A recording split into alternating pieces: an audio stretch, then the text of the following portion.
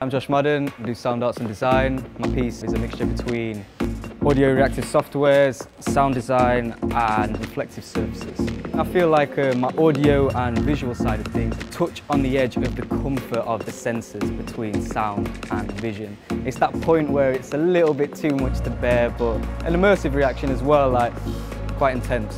We're all kind of experimental artists to begin with. All of us feel like a certain urge and a certain desire to kind of go with sound and take it that little bit further. So I feel this course kind of pushes you to, go a little bit further in that. So we all come up with the different things. I've had 3 years to graft on this. Like I've literally been able to spend 3 years looking into contextualization, theories, different softwares, practical uses, and I've been able to develop and kind of construct yet experiment at the same time, like what it is I want to do.